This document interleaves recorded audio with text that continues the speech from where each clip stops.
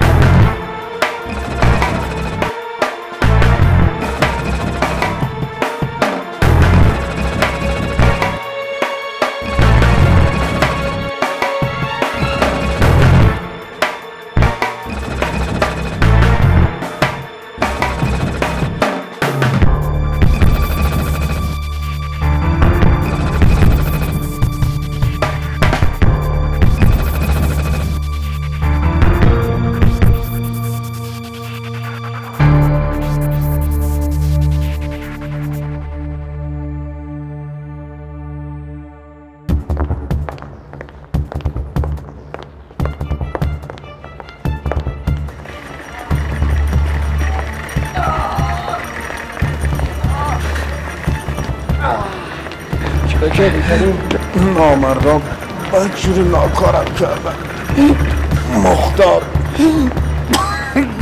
مختار الان میرسه، طاقت بیار.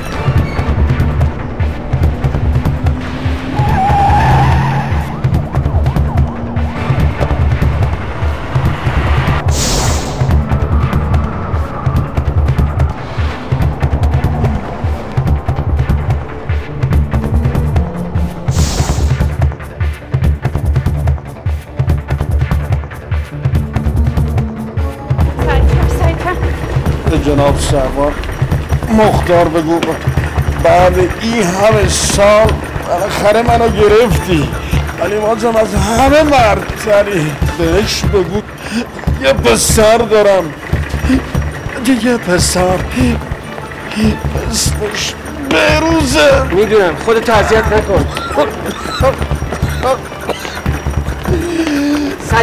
سریعتر حالش خیلی بهش بگو بهروز سپردم به تو بقش پدری کن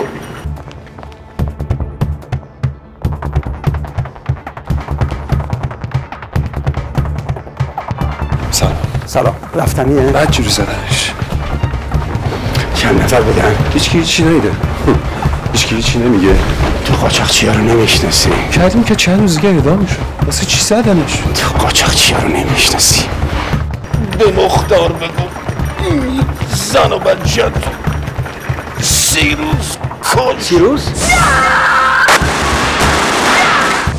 نفسش خیلی ضعیفه خانم مقدم چند روز کیه؟ دیگارش خیلی بده کیه؟ سندا کنه دقون بیاره روحت منتظر شده نه کافی باشه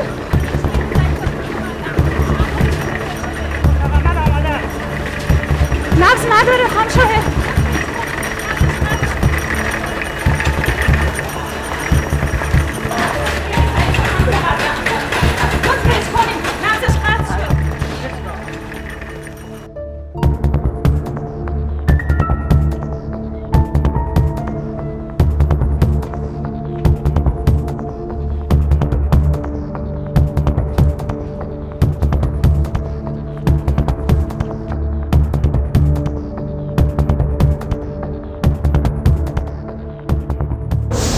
بهروز اونقدر من بچه نیست 16 سالشه پس احتیاجی به قیم نداره چرا؟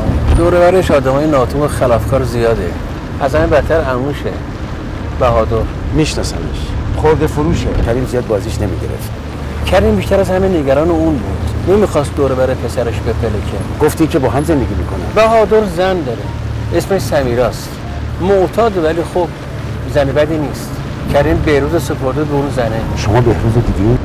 نه موقعی که حکم اعدام کریمو بهش ابلاغ کردن حرفشو زد همونجا نامه هزانت بچه رو به اسم تو نوشت فکر کردم خبر داریم نه من نمیدونستم بهروز بیمارستان نیومد اینجا سر کلاش پیدا میشه حتما تو مراسم دفن باباش هست به شرط اینکه بهادر بهش گفته باشه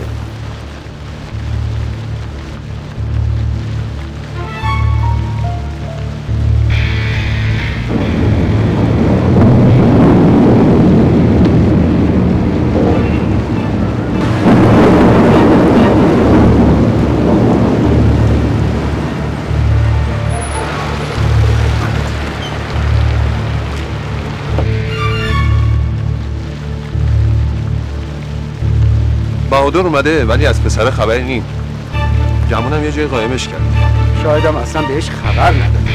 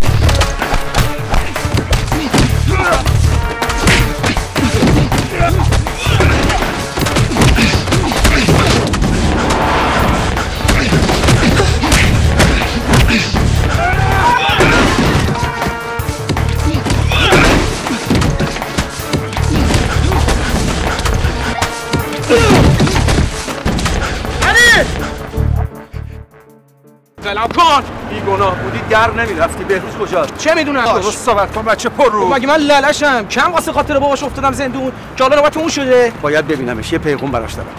واسه اون چلغوز کی؟ از پدرش. به این بهادر تو بگی نگی من پیداش میکنم، ولی تا پیدا کردنش تو مهمونی مونه. حالا خود دانی. به چه جرمی؟ پیدا کردن جرم برای تو کار سختی نیست. خب شاید اون بوزینه نخواد تا 6 سال دیگه آفتابی شه. اونم میشه به شرطی که تو 6 ماه طاقت بیاری. طاقت میارم. 10 سالشم طاقت میارم. چرا 8 ساعت نمیرسی؟ قصه یه مسقال به التماس میافتی. به شرطی که گرفتینش منو ول کنی.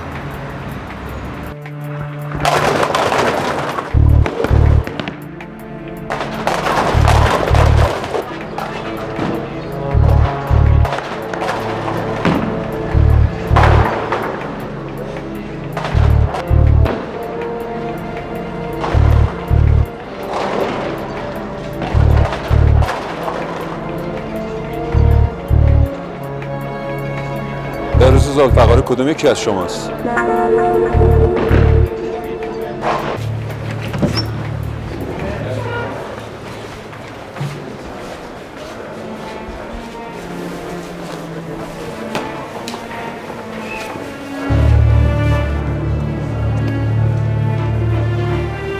پس بهروز تویی؟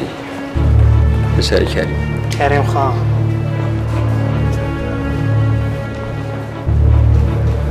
پس هنوز پدرت یادته. بیا اینو برای تو نوشته. خطشو میشناسی؟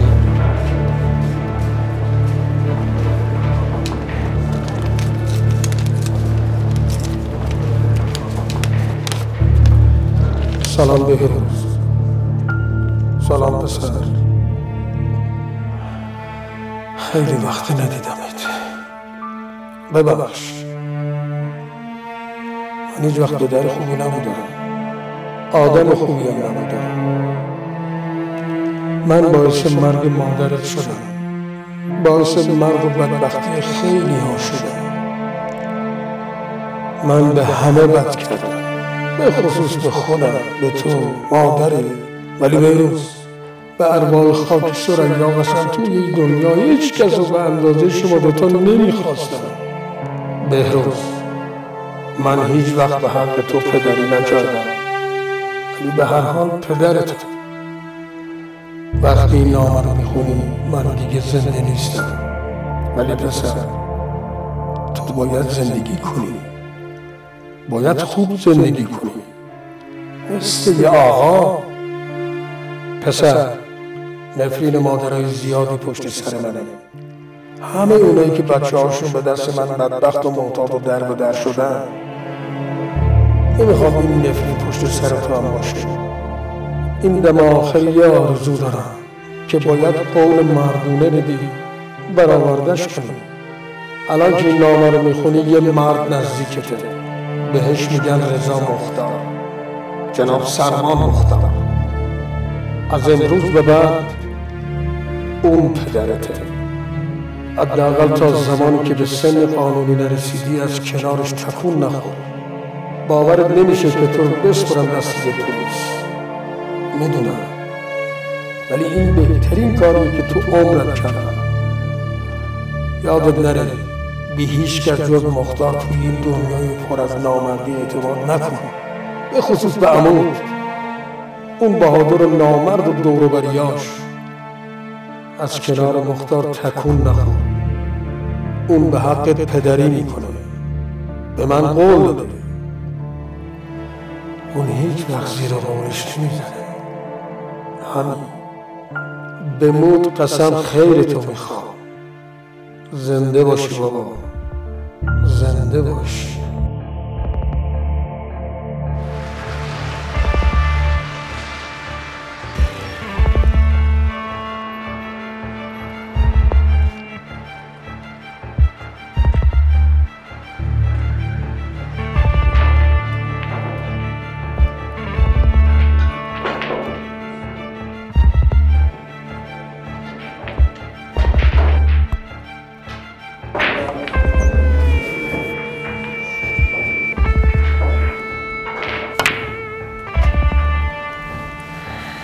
جنس رو کردی؟ پیچیده تو رو گرفتن، همه زدن جا. حالا که اینجا بریز تو بازار شلوغه، پلیس هم شمشیر رو بستن. بی خیال او از سیاب افتاده، داشتگریم رفت زیر گل. حالا دیگه دوی منه، نگفتم.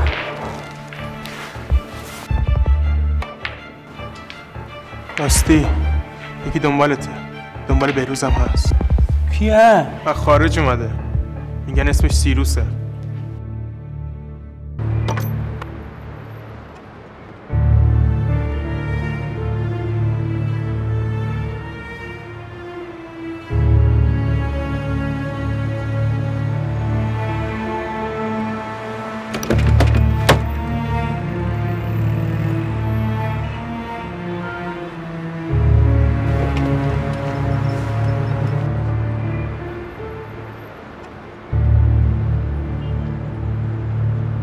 هر وقت خواستی کتکش بزنی خبرم کن.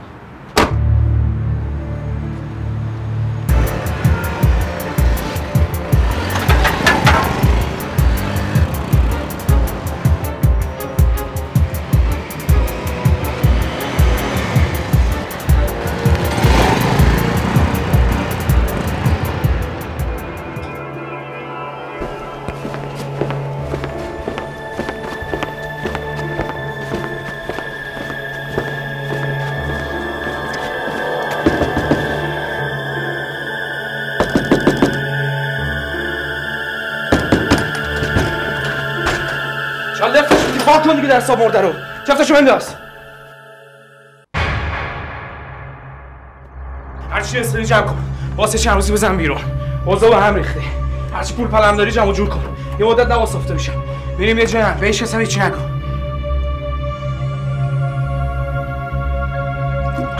بس با چی وایسادی جون بکن دیگه. اگه هم یه امروز جیم نشیم پیدامون میکنه. سیروس برگشته. دستش بهم برسه یه استخون سالم واسم نمیذاره هیولا. ده بجم دیگه. عجله نکن، رفتهاش پشیمونن. سیروس خان؟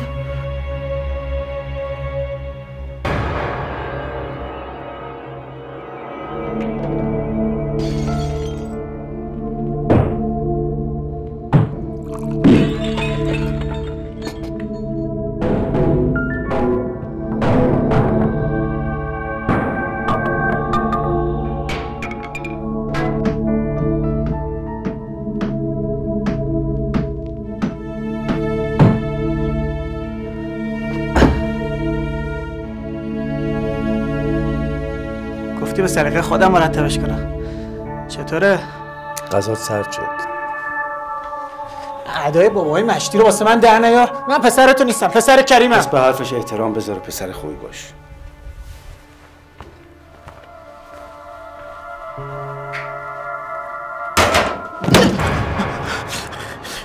از من میترسی؟ بله آقا.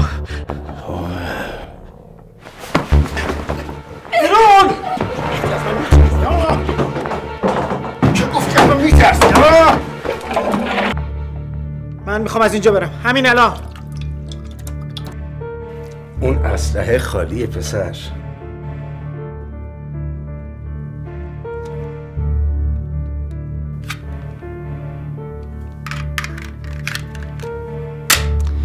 اسلحه رو نباید مثل کلنگ دستت بگیری. دست کشیده و محکم. اینجوری لگد اسلحه کنترل میشه، تیرت هم خطا نمیره. فقط موقع شلیک باید خوب فکر بکنی که چی کار داری میکنی.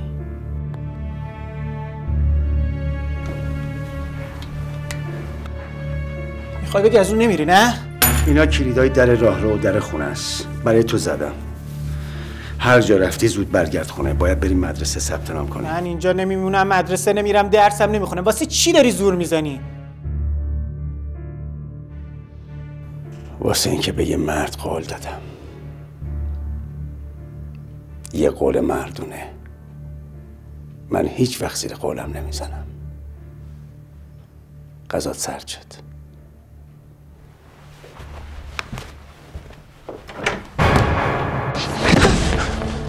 بابا دمت گرم سیروس خان. من به خاطر شما برادرم رو لو دادم. خاطر من؟ حالا به خاطر من. شاتو واکن.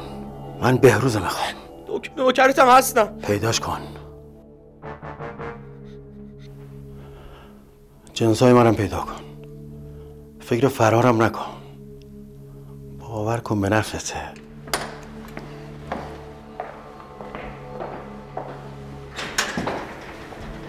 رفت. دستای سنگینی داره هیولا. میخوای بهروزو بدش دست این؟ هنوز نه. اول واسه بفهم واسه چی اینقدر مهم شده. کریمو تو به پلیس لو دادی؟ فقط یه دفعه دیگه بشنوم این حرف از دهنت در اومده.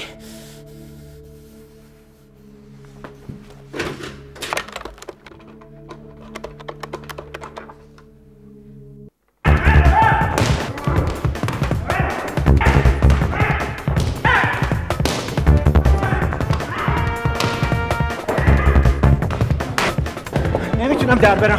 الان نمیتونم. زیر سنگم برم پیدا میکنم. هر کاری میکنی زودتر. برابرش بفهمم بریشت میخندن. میخواد. به میل خودم نرفتم که. بابام سپردم به اون. دست خطم داده. منم زیر 18 سالم. قیم قانونیمه. بالاخره که چی؟ پسر کریم خان ذوالفقاری زیر دست پلیسا. حالا صبر کن. به تنگش میارم. تو فقط نذار عمو بهادر بفهمه.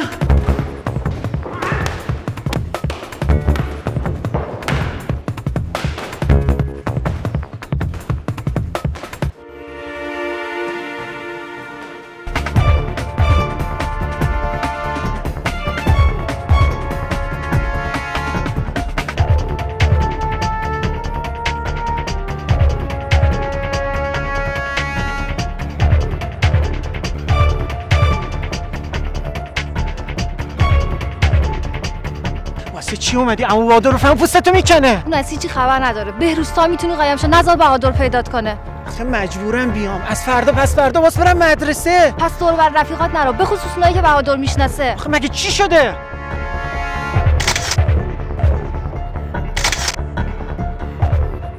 بهادر شوهر منه، میشناسمش.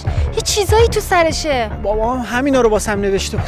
اما بهادر چه دشمنی با من داره؟ بهروز تو این برادر منی، مواظب خودت باش. از کنار مختارم تکون نخور تا بهت خبر بدم. بالاخره باز بدونم اما بهادر چی از جون من میخواد. یه روز میفهمی. فقط اینو بدون اون به پدرت رحم نکرد. به تو هم رحم نمیکنه. به هیچکی رحم نمیکنه.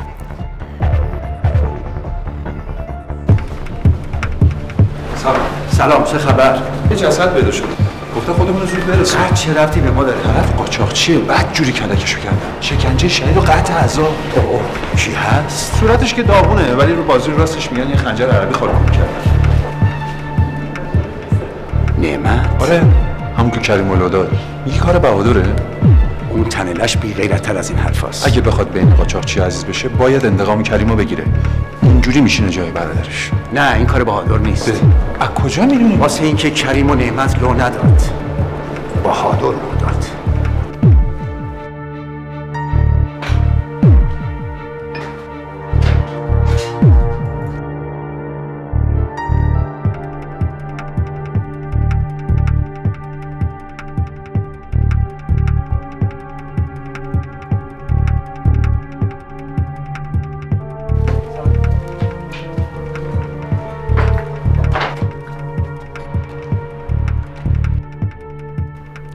هویت جسد تایید شده؟ بله. نعمت یداللهی معروف به نعمت سیاه، فرزند بایرام. بعد جوری لبت پارش کردن. چقدر طول کشیده؟ خیلی. حداقل 10-15 ساعت شکنجهش کردن. یعنی میخواستن ازش حرف بکشن. ظاهراً حرف مهمی هم بوده.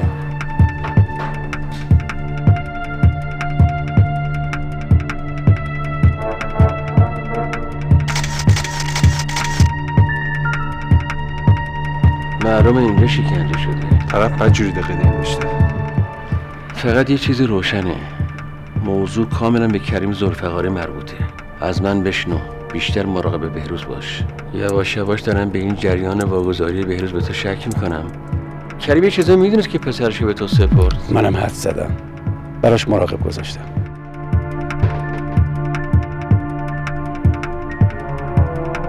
فلا هر کس خبر کن. چی شده؟ تنابای صندلی، تنابای دستای نعمت. گره تنابا یه جوریه. من این گره رو یه جای دیگه هم دیدم. کجا؟ نمیدونم.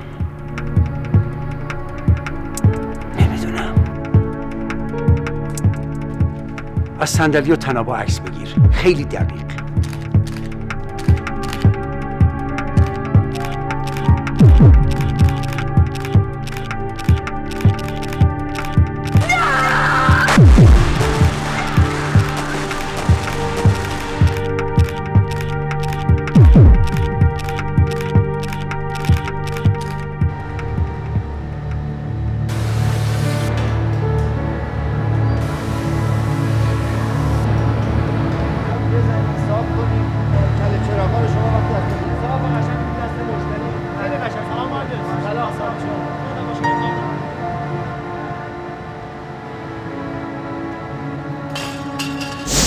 واسه راه اندازی این کارخونه پول لازم داشتم. گفتم یه بار خلاف میکنم بعدم میکشم کنار. میبینی که آدم تو این کار خلاصی نداره مهندس. خلاف کردن تا اون داره، چه یه دفعه چه 100 بار. هرچی بخوای بهت میدم، هرچی سهمت میشه با سودت بهت میدم، اما آبرومو نبر. آبرو چیه مهندس؟ پسرته؟ سیروس التماست میکنم به خانواده‌ام کار نداشته باش. خبر داری که تو زندان چی به سر کریم اومد؟ نعمتیام رفت با دست کریم. خواستم بدونی ولی به تو کاری ندارم، به یه شرط. هر چی باشه قبول دارم. خوبه. شنیدم کریم قبل از گیر افتادنش تمام دار و ندارش کرده ملک و املاک. سندش هم زده اسم بهروز پسرش. من اون سندا رو میخوام مهندس. خدا میدونه چند میلیارده. نکنه فکر کردی دست منه؟ نه دست تو نیست. کریم به هیچ کدوم از آشنایی قبلیش اعتماد نداشت. اگه تو جای کریم بودی با اون سندا چیکار می‌کردی؟ خب معلومه. میسپردمش دست یه وکیل. دقیقاً زدی تو خار. منم تو همین فکرم. یه وکیل از همه مطمئن‌تره. وکیل رو پیدا کن. تو آبرو داری. کسی به تو شک نمی‌کنه. همین. ولی پیداش کن. دوست ندارم کسی با هم بازی کنه. نمره‌اش که حرف نداره، از دم ناپلئونی، انضباطش هم معرکه هست. سابقه کتککاری و شلوغ بازی هم که داره. دوبارم اخراج شدم. مجبور نیستی ثبت نام کنی مگه نه؟ دیگه ظاهر و باطن حاج آقا. این پسر جناب سروان و اینم کرم شما. من پسر مختار نیستم. من پسر کریم خان ذوالفقاری ام. پسر یه قاچاقچی معروفم که جونش سر همین کار گذاشته. خیلی هم ناتوام. مدرسه‌تونم میریزم به هم. گفته باشم؟ تو منو میشناسی؟ حتما قهرمان کیک بوکسینگ جهانی. نه موضوعی نیست. بچهای مدرسه ما همه یه روزی مثل تو بودن. حالا یکم فرق کردن. میدونی چرا؟ چون من بچه ننه ها رو تو این مدرسه راه نمیدم. اونایی رو راه میدم که جربوزه مرد بودن و مرد شدن رو دارن. خوب رفیقایی داری. اینم از خودت روش زیاده. فقط حیف که شله. حاج آقا پاشون تو جنگ دست داد. مجبور نبودی بری جنگ؟ چرا پسر جون؟ مجبور بودم. به جناب سروان بفرمایید قبولش میکنیم. واسه چی میخوانی لات بی سر پا رو قبول کنی؟ واسه اینکه به یه پسر خوب بگیم یه لات بی سر و پا نیست. واسه اینکه یک لات بی سر و پا هم میتونه تبدیل به یک انسان خوب بشه. واسه اینکه پدرت خیلی دیر اینو فهمید ولی میخواست تو زودتر بفهمی. واسه اینکه بفهمی چرا مجبور بودم برم جنگ. زندون نیست، بچه‌ها همه بنده رو زیرو کردن. اگه میشه سروان مختار گیرش انداخته. رفیقاش گفتن. شاید تو آگاهی حبسه. نه ردشو زدم، اونجا هم نیست. آخه جای دیگه ای نداره. اگه زندون نباشه صاف میره خونه سمیرا. یه جای دیگه هم هست. کجا؟ میبینی.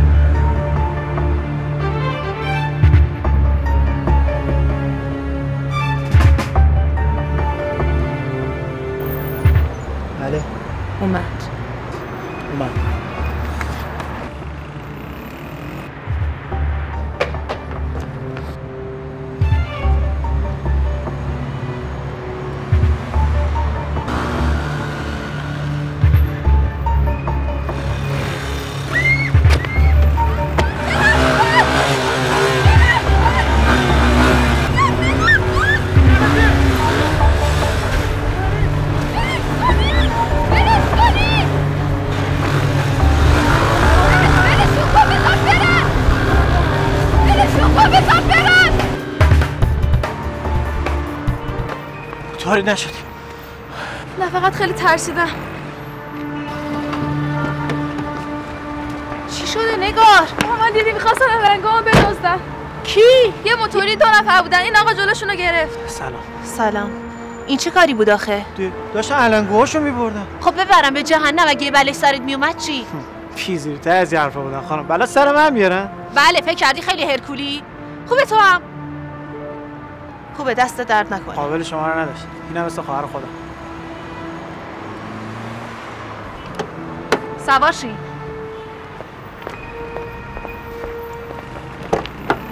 چرا نمیای؟ کجا بیام؟ بیا برسونیمت. کجا میری؟ خونمون. خب بیا دیگه. آخه راهی نیست. خودم میرم. میدونم خودت میری. من میخوام برسونمت. آخه واسه چیه؟ واسه اینکه نگرانم. یه وقت دیدی اون دوتا برگشتن.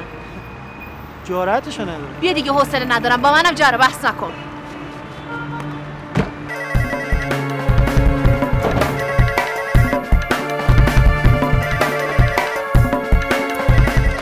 الو.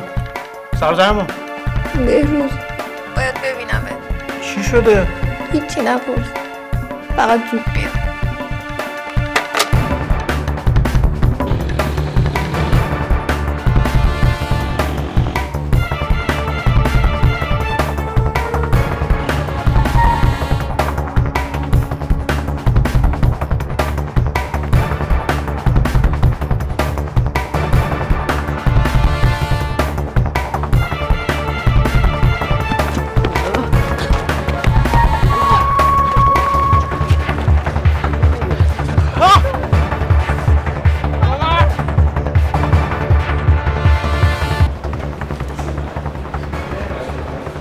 درد که نداری.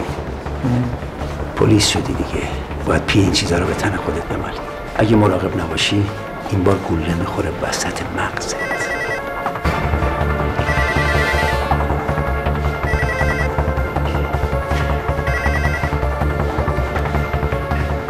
سروان مختار بفرمایید.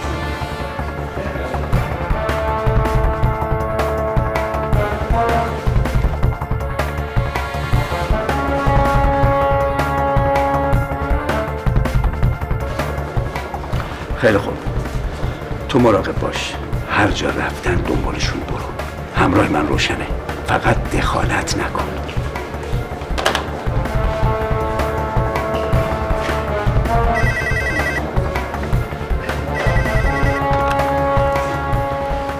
بله؟ جان سلام بعد این ماموریت چه خبره؟ فوریه یه قتل دیگه. تو برو زنگ بزن آدرس بده من خودمو میرسونم. بهروز افتاده تو دردسر.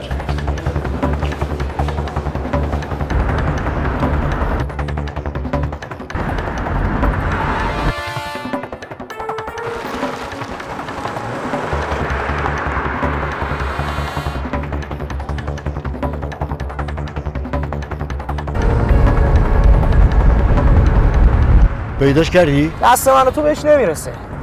دست تو شاید. کریم سپردش به یه نفر. طرف شده قیم قانونی بهروز. پدر خونده. خب طرف پلیسه. به خدا راست میگم. اسمش چی؟ اسم پلیسه. به خدا باورت نمیشه سیروس خان. سروان مختار.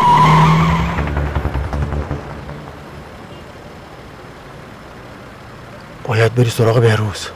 باید اونم مختار جدا کنی. اون طول گرگ باید تو مشت ما باشه. گفتی ما. ای بسی روز کن. خوشم اومد. حالا هر کاری بخوای واسط میکنم.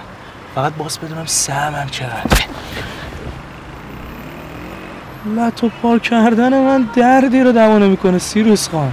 سالم باشم بیشتر به دردت میخورم.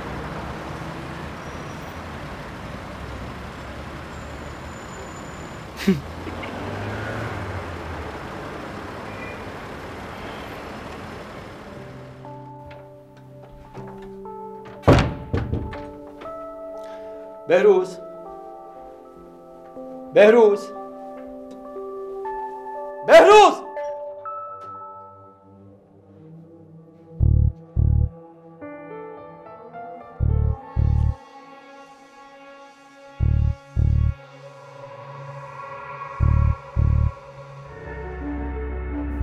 صورتت چی شده؟ دعوا کردم. به تو مربوط نیست. دارم باهات حرف میزنم. مجبور نیستی. بهادر چی کارت داشت؟ واسم به پا گذاشتی؟ من بچه نیستم. چرا هستی؟ بچه تر از اونی هستی که فکرشو میکردم. پدرت تو نامش نوشته بود که از بهادر دوری کنی. میدونی چرا؟ برای اینکه اون خطرناکه، به عالم آدم رحم نمیکنه، به برادرش رحم نکرده. بفهم اینو بهروز، بفهم. حالا به هم بگو باهات چیکار داشت؟ هیچ کار، فقط اومده بود منو ببینه. پس چرا کتکت زد؟ کتکم نزد، خودم دعوا کردم.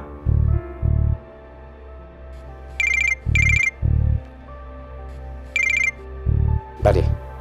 سلام. خیلی خوب. باشه. میدونم کجاست. خودمو میرسونم. باشه. خداحافظ. گوش کن پسر. من پدرتم، چون قبول کردم پدرت باشم، چون به یه مرد که از گذشتش پشیمون بود و پیش خدا توبه کرده بود قول دادم که پسرشو عین پسر خودم بزرگ کنم و این کارو هم میکنم. هر کار اشتباهی بکنی یا کردی رو تحمل میکنم، ولی به خاطر 2 تا کار اگر تکرار بشه گوشتو جوری میپیچونم که تا آخر عمرت یادت نره. اول درس نخوندن، دوم دیدن بهادر بدون حضور خودم. تمام. تو پدری چون قول دادی؟ تو اصلا میدونی پدر بودن یعنی چی؟ فکر کردی اون کریم احمق که منو انداخت تو چنگ تو میدونست پدر بودن یعنی چی؟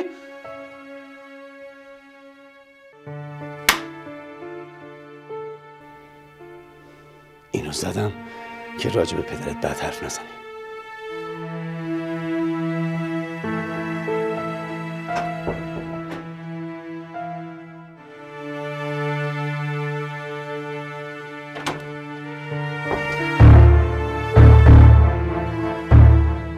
نگاش کن، خوب نگاش کن.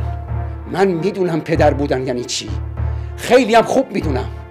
پسرم یه دسته گل بود، یه بیشرف از خدا بیخبر با چند تا گول اون و مادرشو ازم گرفت فقط به خاطر اینکه من یه پلیسم. ولی این بار نمیذارم، این دفعه نمیذارم کسی پسرمو ازم بگیره، دیگه نمیذارم.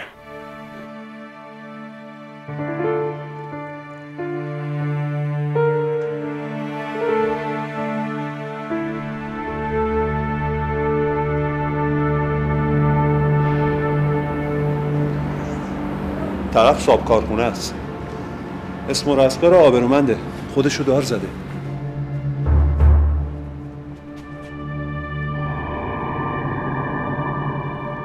ظاهرا یه خودکشی ساده است، ولی یه چیزی اینجاست که من فکر کردم بهتره شما هم ببینید. گره طنابه.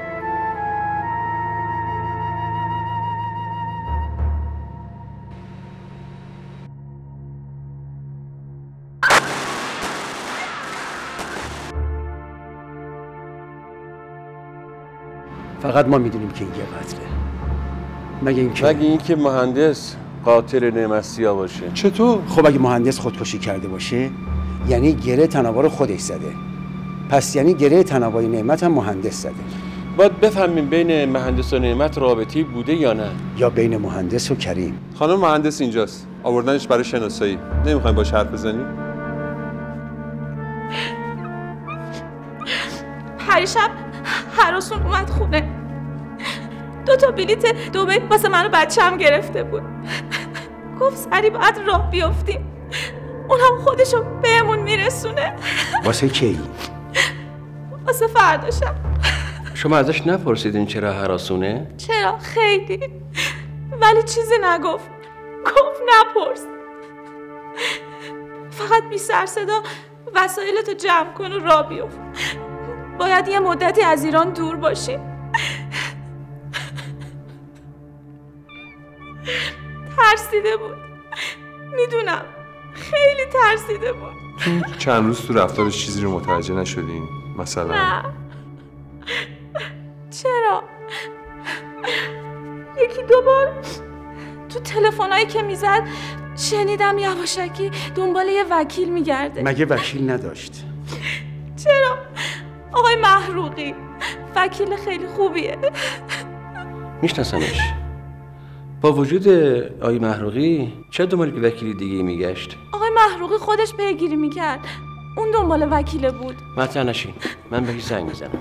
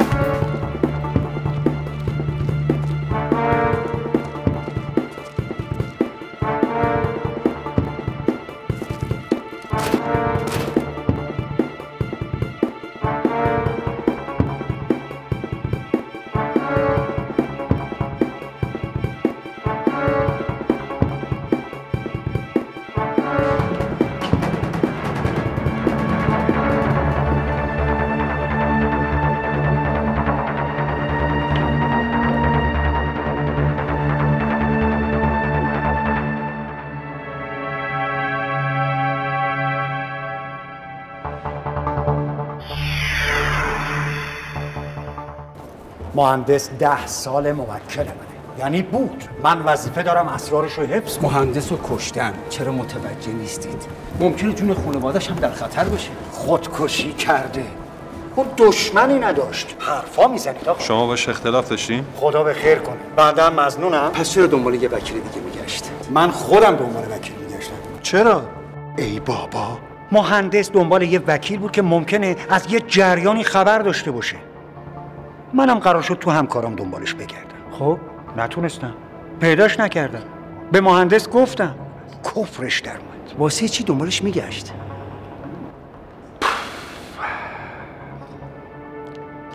خیلی خوب میگم، اما شما از من نشنیدین. منم تو هر دادگاهی تکذیب میکنم که چیزی به شما گفتم. موضوع یه خروار ملک و املاک بود که به اسم یه نفر سند خورده. مهندس هم اسم وکیل رو میخواست، هم آدرس املاک و اسناد رو. هم سوال آخر، میدونم سندا به اسم چه کسی بوده؟ آره، یه بابایی به اسم ذوالفقاری. کریم؟ علی تو همه کاراتو بذار زمین رو بپر دادستانی یه حکم بگیر. تمام دفاتر ثبت اسناد رو زیرو کن.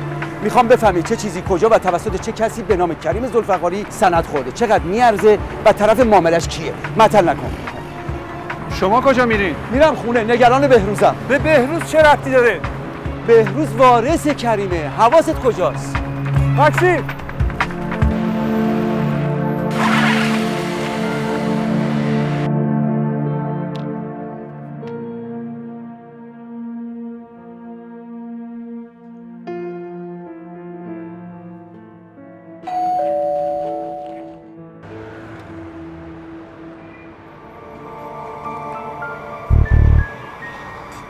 سلام.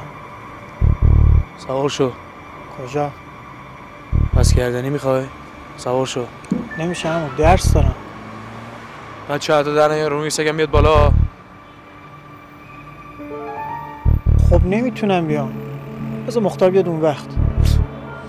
باشه نیا، بمون پیش بابا جون جدیدت. فقط یه چیزی یادت نره، تو پسر کریمی.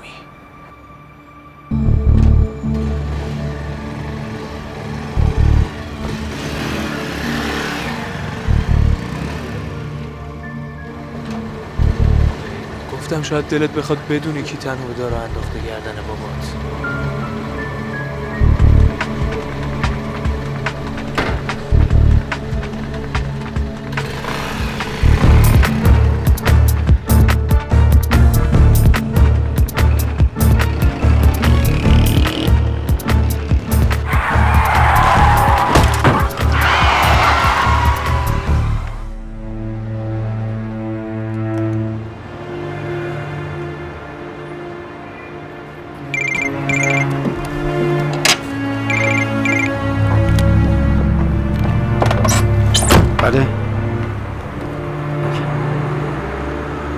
بله متاسفانه درسته.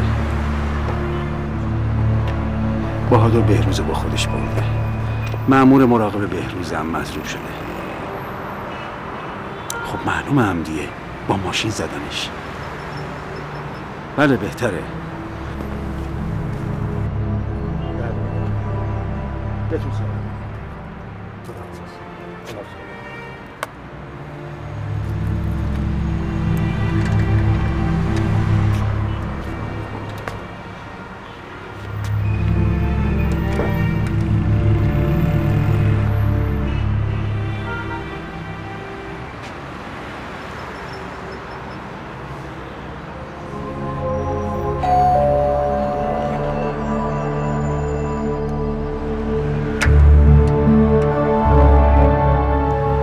جناب سرمان مختار، وقتی رسیدم اون دوتا در رفته بودن. باید میامدم و از بهروز تشکر میکردم. به شما هم تبریک میگم که یک همچین پسری دارین. اگه بهروز نبود معلوم نبود چه بلایی سر نگار میاد. ممنون. بهروز فقط وظیفه‌شو انجام داد. شما پدر واقعیش نیستین؟ نگار اذیتش نکنید خواهش میکنم. آره عزیزم، من پدر خونده‌شم، ولی بهروز با بچه واقعی من هیچ فرقی نمیکنه. ظاهرا خانمتون و پسر واقعیتونم از این موضوع خیلی راضین.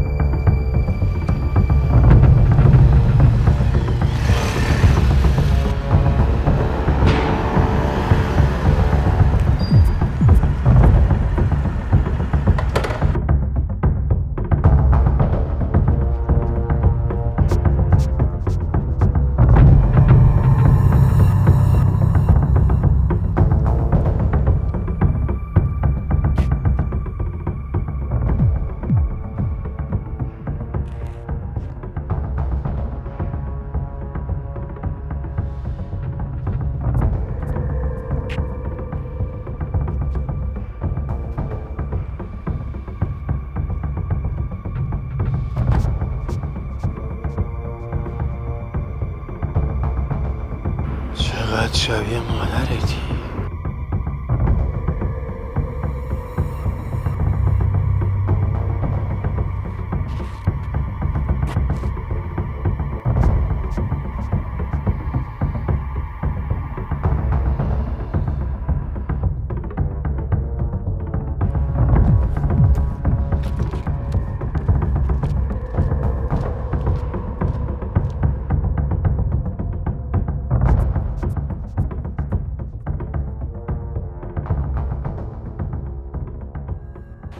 بهروز بگین زود برگرده، بعد تو درسام کمکم کنه. قول داده ها. مرد و قولش دخترم. سفر بهروز زیاد طولانی نمیشه، زود برمیگرده. خداحافظ. خداحافظ. البته به من مربوط نیست. شاید بهروز واقعا رفته سفر. ولی شما خیلی بد دروغ میگی. شما هم همینطور خانم.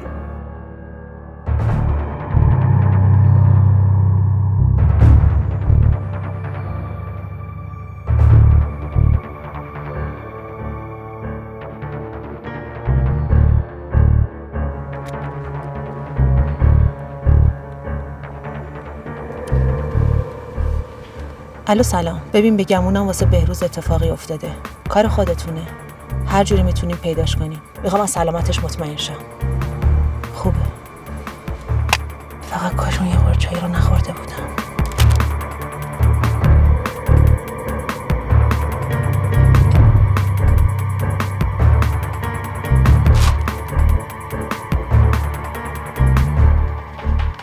ناهید روزبهان، فرزند امان الله، 36 ساله، فوق لیسانس کشاورزی، همسرش رو توی یه تصادف از دست داده و خودش کارخونه شوهرش رو اداره میکنه. هیچ مشکل سیاسی و اخلاقی و مالی هم نداره.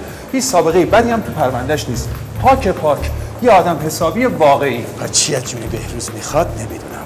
خب شاید راست میگه، شاید بیخودی بهش شک کرد. موقعی که کریم چاقو خورده بود تو بیمارستان دیدمش. موقع دفن کریمم تو بهشت رضا بود. حالا یهو سر کله‌اش پیدا شده و یه قصه از خودش تعریف میکنه که بهروز دخترش رو از چنگ اراذل اوباش نجات داده و الی آخر. علی، من بی خودی به کسی شک نمی کنم. بیا. کجا میریم؟ نمیتونم بیکار بشینم. باید بهروز رو پیدا کنم. میترسم یه بلایی سرش بیاره. خودش رفته، ندزدیدنش که. دزدیدنش از من، دزدیدنش علی از من. کاش که تو بابای من بودی.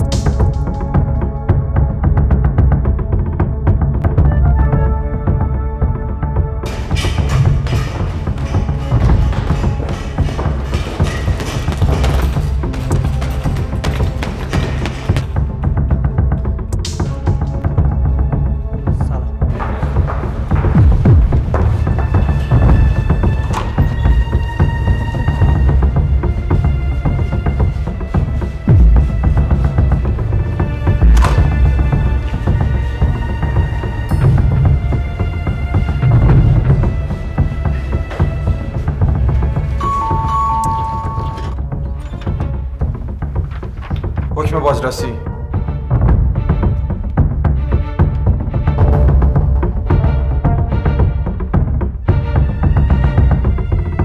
بهادر کجاست؟ جناب سروان.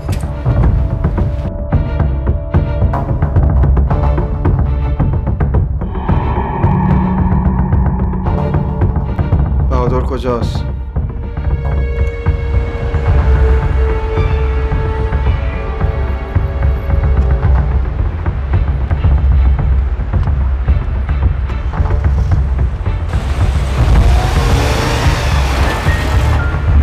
هیچ رنگی به خوش رنگی زعفرون خراسان نمیشه. میتونین چند دقیقه نقش بازی نکنین خانم؟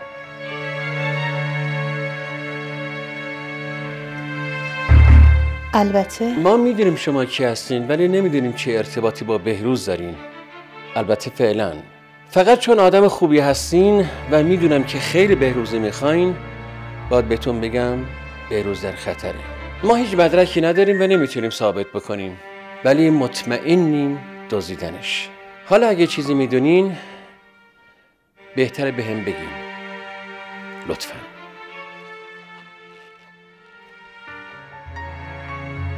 بگمونم هممون باید یکم منتظر بمونیم. ولی تحت هر شرایطی من با شما و بهروزم. من اگه جای جناب سروان مختار باشم وسایل بهروز یه جایی قایم میکنم، مخصوصا اگه چیزی از پدرش تو وسایلش هست.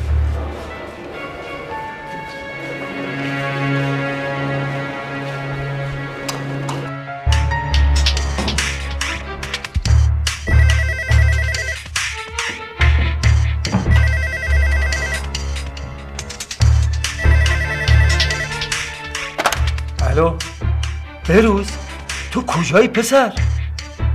الو بهروز، بهروز، الو الو.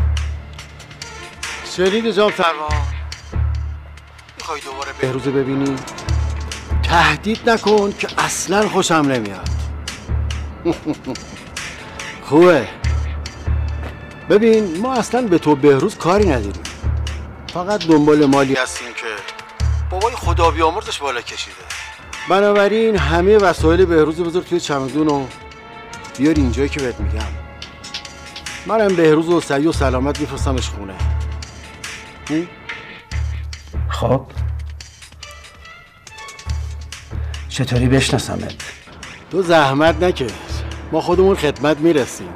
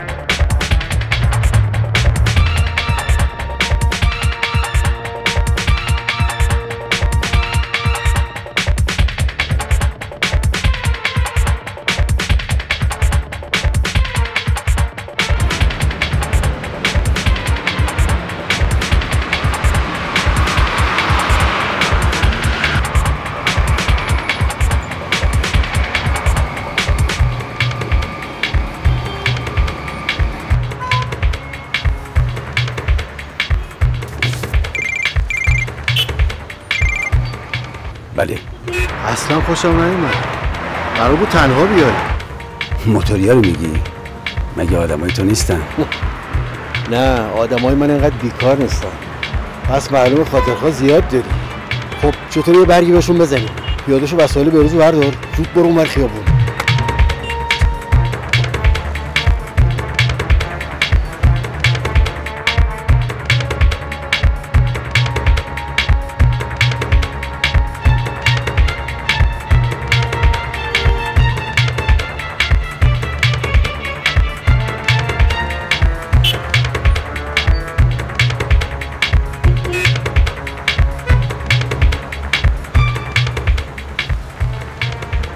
خوبه. حالا برگرد تو ماشینت. سریع.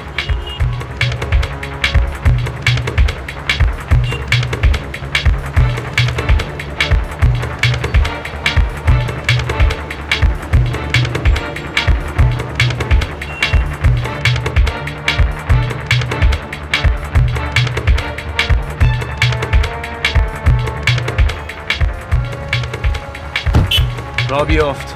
سریع‌تر.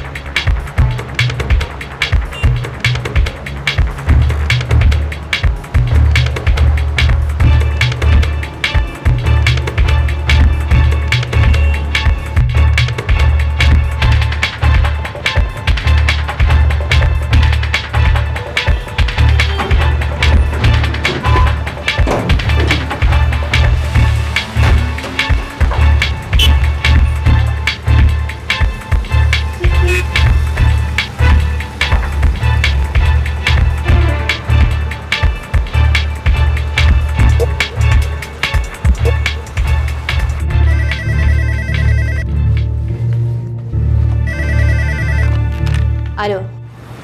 سلام خانم. ببخشید گمش کردم. چجوری؟ تو یه جایی دنبالش بودیم. بعد انگاری یکی بهش زنگ زد. خوب گوش کن. دور و براتون تلفن عمومی هست؟ آره یکی میبینم اونجا. خوبه. شماره تلفن صدفان فلا همکاری جناب سروان مختار رو بهت میدم. از تلفن عمومی به هی زنگ بزن. بگو جناب سروان رو دزدیدن. بگو جونش در خطره. بگو هر کاری که میتونن سریعا انجام بدن. جون هر دوتاشون در خطره. عجله کن. عجله کن.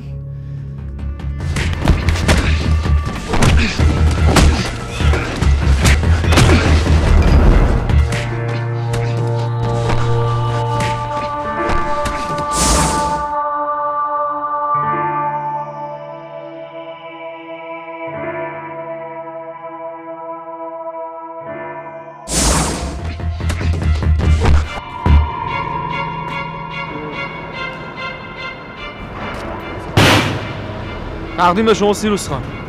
هیچی تو وسایل بهروز نیست. یعنی اصل کاری رو نیاورده.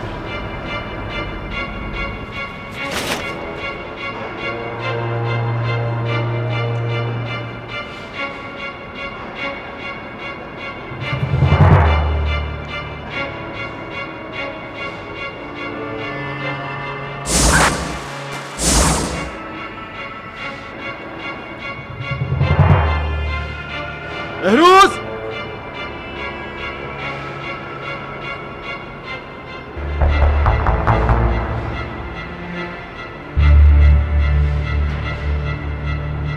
بیا پسر، اینم قولی که بهت داده بودم. قاتل پدرت.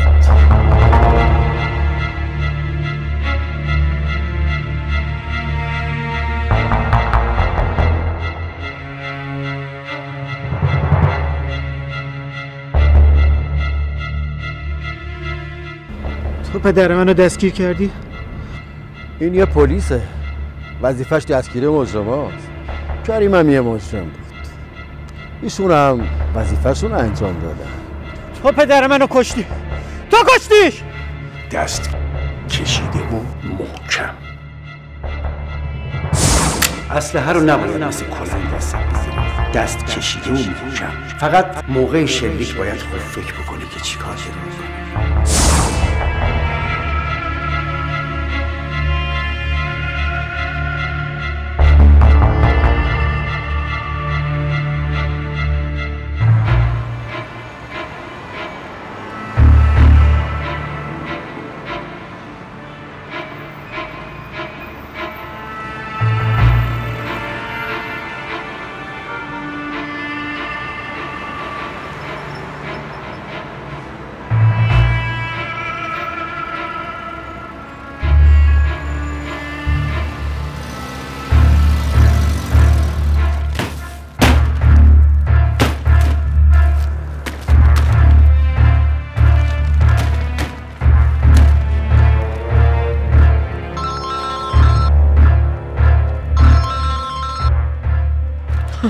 سمیراست. الو سمیرا، تویی؟ ولت کردن؟ مگه واسه تو فرقی هم میکنه؟ حرفی که نزدی. میدونستم که بخوام بگم. میدونم کجایی، چی کار میکنی. فقط هر کار میکنی نذار بلای سر بهروز بیاد. نگران این شمارت هم نباش، بهشون نگفتم. سمیراست، ولش کردن. گوش کن. آتش کن بیشور. شماره رو بهشون نداده. احمق. اونا احتیاج به شماره تو ندارن. نمش کنی یالا.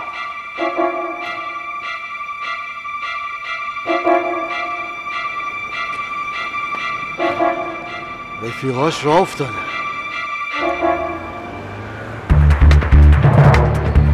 صیاد یک مرکز. بگوشم. صیاد ارتباط زود قطع شد. محل دقیق سوژه مشخص نیست، ولی محدوده تماس حاشیه غربی شهره. خوبه، به تمام واحدها اعلام کنین حاشیه غربی رو تحت نظر بگیرن. هیچ چیز مشکوکی و جلو چشتون در نره. اطاعت میشه. تمام.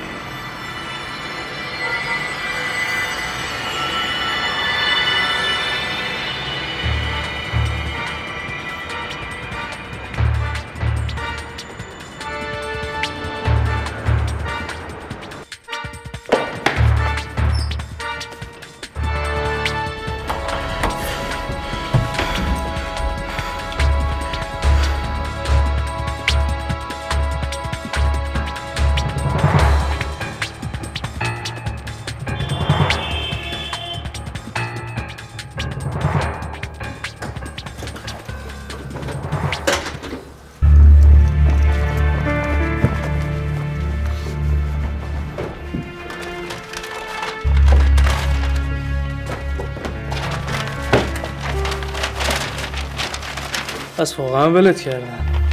خیلی داره. منو فروختی نه؟ من مثل تو نیستم. پس جلوتو نمیگیری بری گم شی.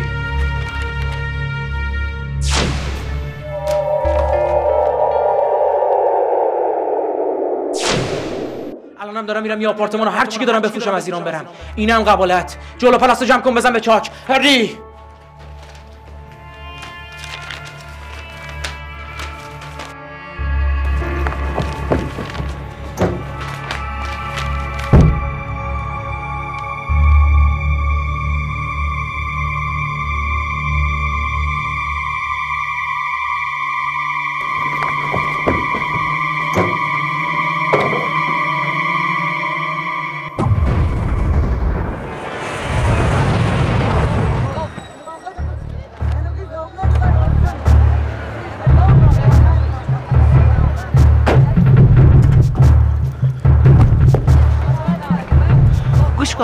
بهادر اینجاست، از در اصلی خارج نمیشه. اینجا تو محاصره پلیسه. سریع برین کوچه پشتی تعقیبش کنی، فقط متوجه نشه. زودتر.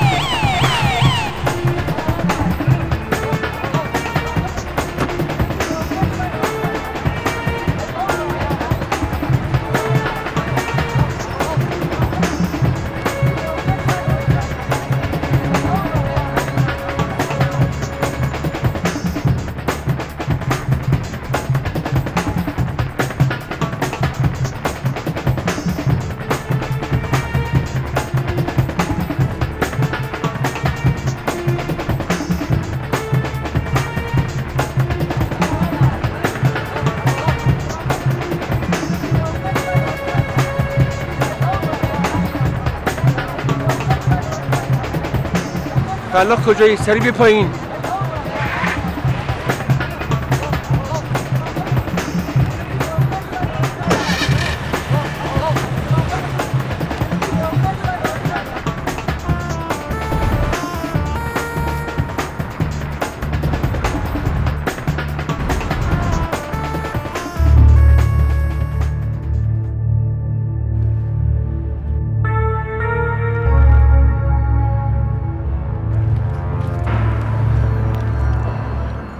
چند دقیقه دیگه میرم. اگه تو اون موقع جای سنده رو گفته بودی که هیچ، اگر نه همون تناب و حلقه میکنم دوره کردنت و میفرستم اونجایی که زن بچه تو فرستادم.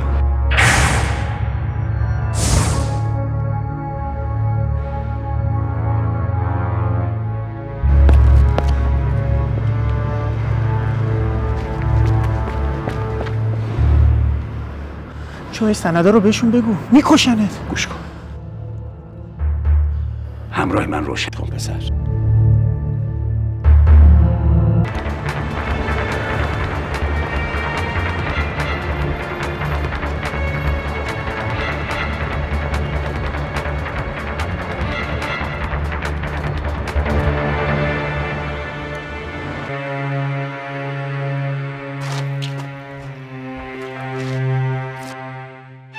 چیزی جا نذارین. بهادر نیومد؟ نه آقا، بهش گفتم نرو. حرف شما رو نمیخونه. وقتی رفت لا دست کریم دوزاریش میافته.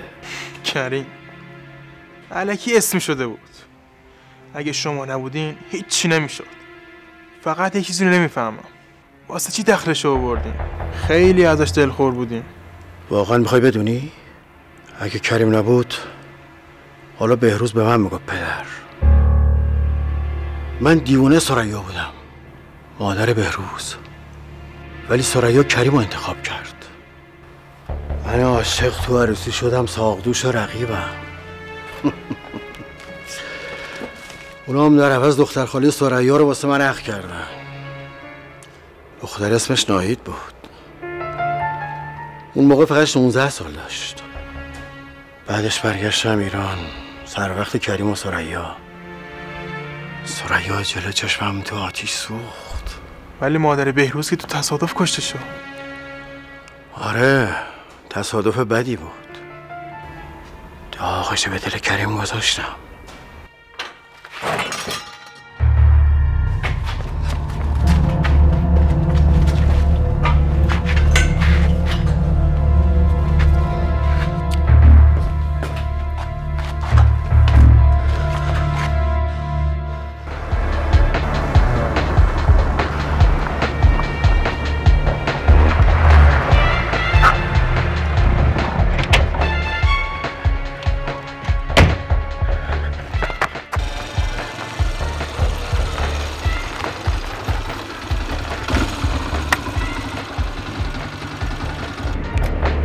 بله.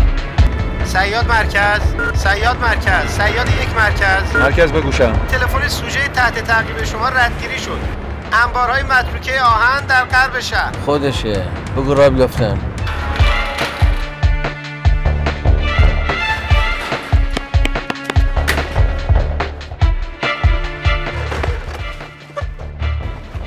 خب دیگه وقتی نمونده جام سروان. منو که میشناسی. صدات میزنه جام سروان. این پسر خودت. اونم همینجوری صدا میکرد. ولی تو داشتی افراد گروهان تو واسه دستگیری ما قطار میکردی جلوی من. فقط یه دفعه تو عمرت واقعا پدر باش. مسارتم کجاست؟ سلام خانم. سلام. مطمئنین همونجاست؟ بله خانم. میخوایم پلیس خبر کنم؟ فعلا نه. نه واسه تقسیم خانم. اگه تا 10 دقیقه دیگه برنگشتن زنگ بزنیم پلیس. خانم روزبهان بهتره به حرف دوستاتون گوش بدین. خانم روزبهان بازم بهش بگو بابا جونت حاضر نشد به قیمت جون تو هم که شده جای سندا رو بگه. واسه پسر خودش هم حاضر نشد معامله بکنه. پسر با شرفیه. سندا کجاست؟ سندا کجاست؟ اون نمیدونه.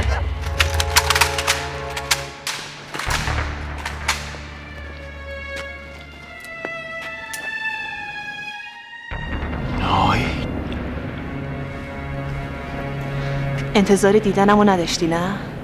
میبینی؟ هنوزم زنده‌ام. سندام پیش منه. تو خوبی بهروز؟ بازش کن.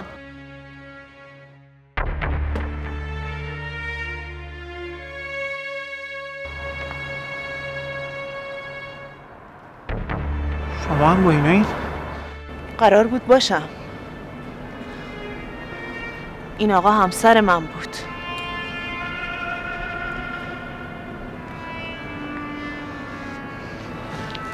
مردی که دوستش داشتم. مرد رویاهام. مردی که با یه دنیا آرزو پای سفره عقدش نشستم. بجام سر برو. عجب دنیاییه. چجوری برگشتی ایران؟ خودت چی فکر میکنی؟ کریم. ثریا انسانیت کریمو زنده کرده بود. اونم از من یه آدم دیگه ساخت.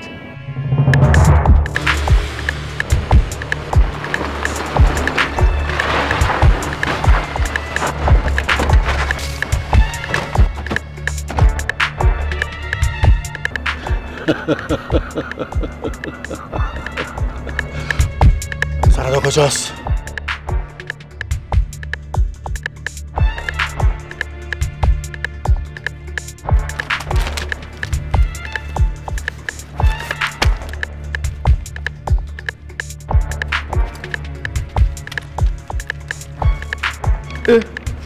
اینا که همش به اسم منو بهروزه.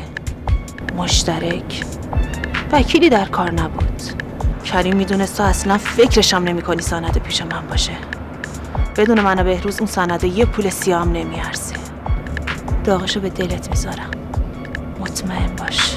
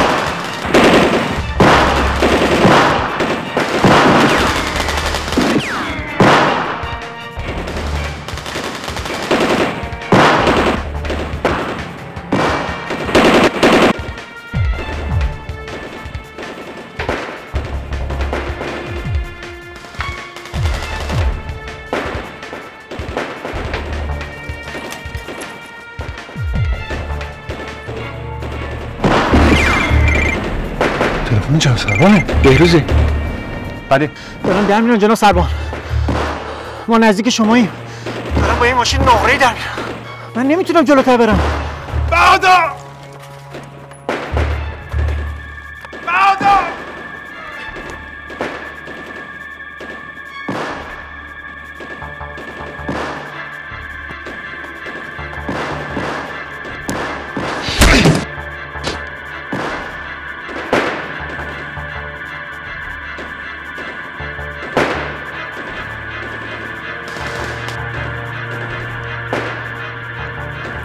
بودم زخمی نشو.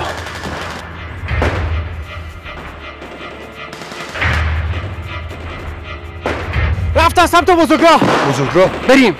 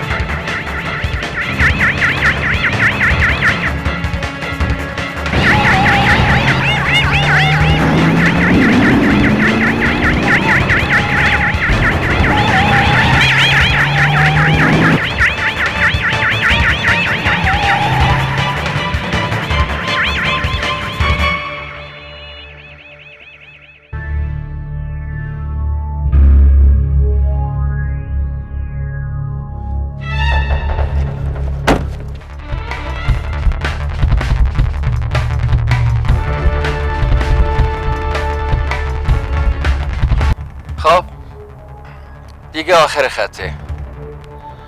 اصلت بین زمین.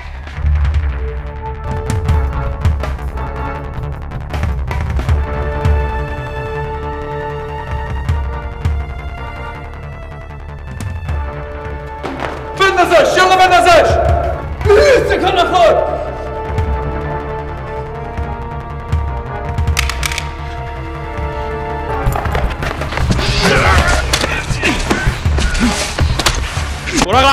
براقب تو شورگشو نزدم. بندازش. تو آدم نمیشی نه؟ بهت میگم بندازش.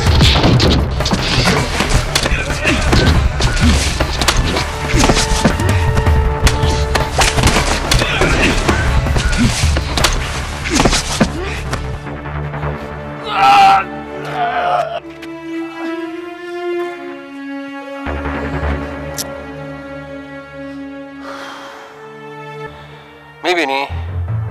نوبت همه یه روزی میرسه. دستات ببر بالا. اینجوری فرصت توبه کردن پیدا میکنی. حداقل حسابتو با خدا صاف کن.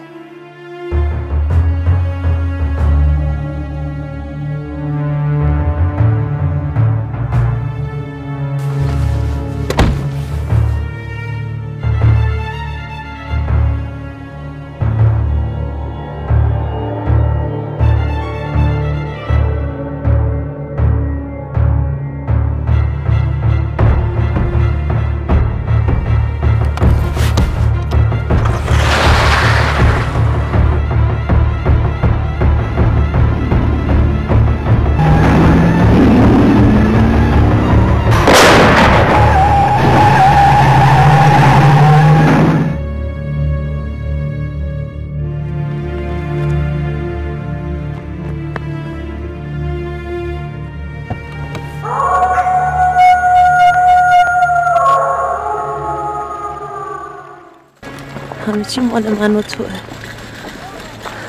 میبخشیمش به بهزیزی واسه ترک اعتیاد جوونا. قبول؟ در عوض کارخونه زعفرون مال تو و نگار. حلال و تهیه و طاهر.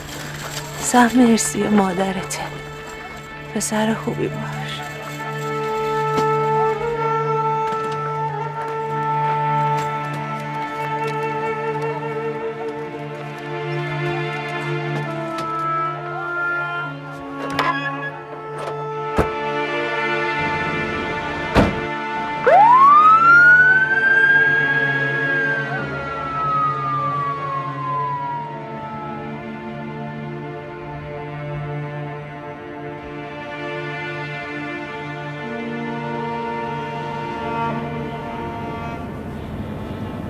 اینم یه پلیس دیگه.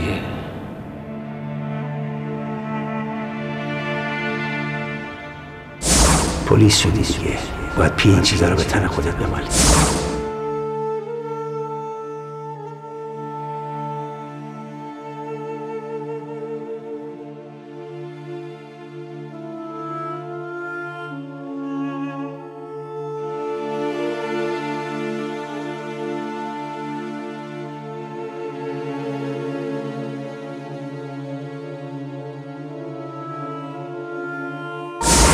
نمیذارم پسرم ازم بگیر، دیگه نمیذارم بهروز.